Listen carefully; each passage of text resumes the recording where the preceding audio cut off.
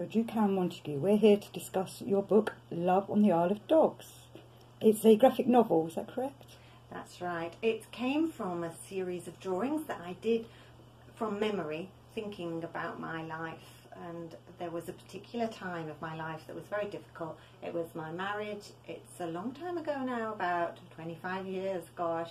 And it was in the 1990s on the Isle of Dogs in East London, and my husband had really serious mental health issues. I didn't know what was wrong with him.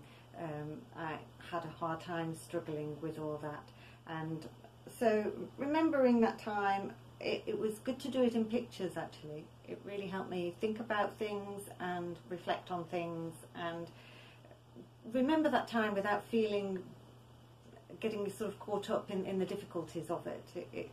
It was a really interesting experience. So when you say it was an interesting experience, it's because your husband was becoming slightly ill.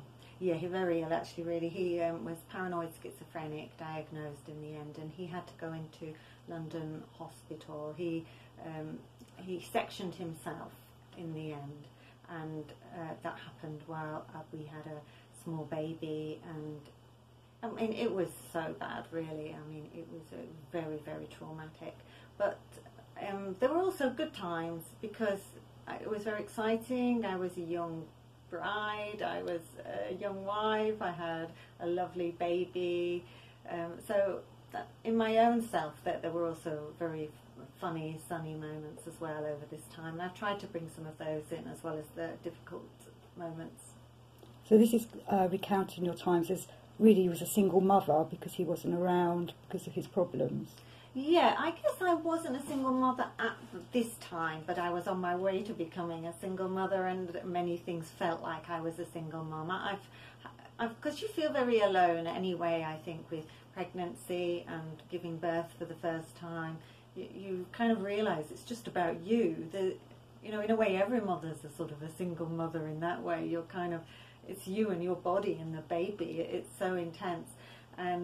But yes, it was on the way to becoming a real single mother, because not soon after that I realised through this difficult period that it was going to be impossible to stay with him and to be a traditional family in the sense of man, woman and baby. I was going to have to look after the baby on my own. So this book covers the period you was living at the Isle of Dogs.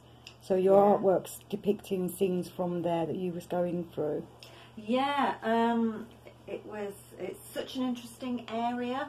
I found, and looking back, it's quite symbolic. Like this picture is of the Blackwall Tunnel, which we often had to drive down, go between his family and the Isle of Dogs, and it's a very scary place in the car, and a few things happen in the Blackwall Tunnel, and there you are, where are we going? It was very symbolic, some of these drives that we took in the car. He had an old Saab, and yeah, it became sort of symbolic of the very difficult journeys that we were on in our lives as well. And as well as the roads, all the buildings going up, the huge sound of construction. And the 1990s in Docklands, there was a lot of people trying to make new lives there. There were young people coming to the area. East London was very much on the up, but it was also a very difficult place in some ways because there was so much construction happening and it was changing. So there's a lot of change going on in the area, but also in your own life, mentally and obviously with what was going on with your husband, yourself and your little baby. Exactly. So that felt like it was being mirrored really by the intense changes in the city all around me.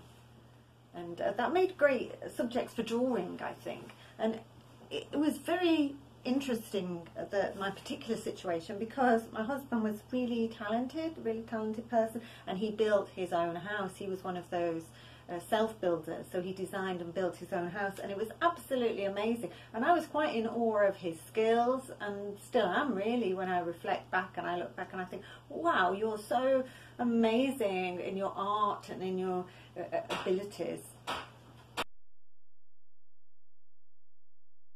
So you was telling us about how the book set in the Isle of Dogs. And so what's this piece here? Yeah, so I've picked out a piece which shows an incident actually I heard as a story rather than saw in real life. So this is a drawing of a story that my husband told me the first time we met, and I think it's one of these examples of how things cover up mental illness.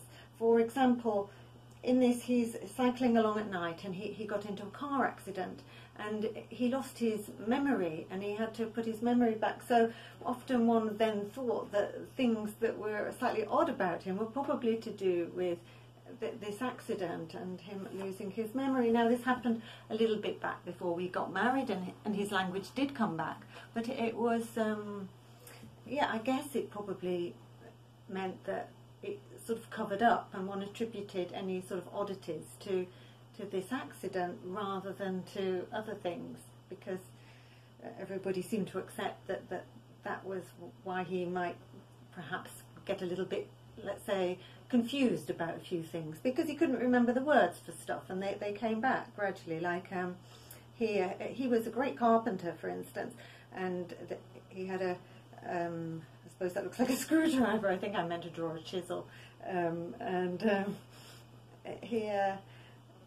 That could be a chisel, I think. But yeah, he couldn't remember the word for it, and then he'd hold it in his hand and the word would come back. And it was very endearing because he was obviously a very intelligent person. I guess I had some maternal instincts that I didn't know about, I thought, Which then, of course, you had to, your maternal instincts properly came into effect because you got pregnant and had your little baby. Yeah, my little baby, who is so super.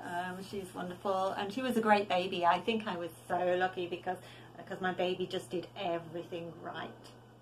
She was such a well-behaved baby, and she used to not really cry so much as laugh. She always laughed rather than crying. She was just like the sweetest little baby, and yeah, I felt very close to her always. So that was, so as I say, there's moments of delight in the book as well as all the difficulties. I remember the positive things about him too. There was it's not just all doom and gloom, but it's about how you kind of, even though you're in love, it doesn't save things. Some things are beyond saving. And this book will be available soon? Yes, I've been very lucky in that people have supported a really successful Kickstarter. I'm going to do a picture book, but I also have been asked to do a second stage by a friend of mine who thought it would be a good idea for other publishers, and I didn't want to do it at first, but then I have started and it's going okay now, and I'm like, this is interesting too, because she asked me to try and have a go at a text version of the book. And at first I thought, I don't want to do that, because drawing is one thing.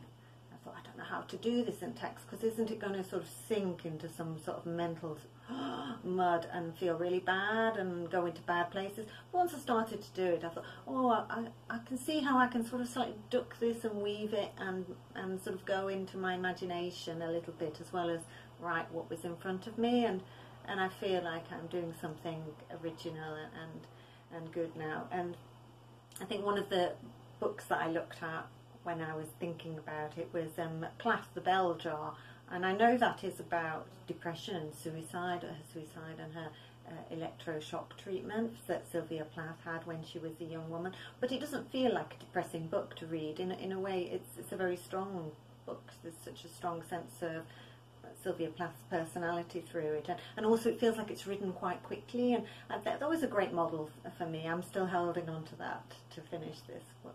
Oh, we look forward to seeing the textbook, and definitely the graphic novel will do wonders. Thank you very much, Jude. Thank you, Debbie.